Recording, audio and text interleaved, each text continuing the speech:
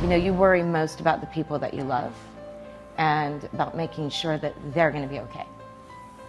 So, I'm already going to cry. So for me, that was the hardest part.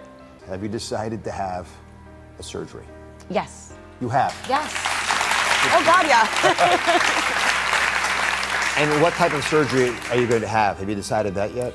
I haven't. It's between two of them, and at the end of the day, it'll be up to my doctor, and it could, you know, change the last minute. And ultimately, that's,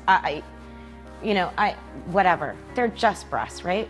I mean, I love them. Mine, but, you know, and everybody's really, they're beautiful, but, you know, in the grand scheme of things, they're just not, I would rather be alive, and I would rather grow old with my husband. How has it affected your career? It's affected it. I think that people think that I'm sick, and therefore I'm unable to, you know, perform. And what will I be like on a set? And will I remember my lines? And will I, you know, be able to make it every single day? And the answer is yes. You know, like, of course.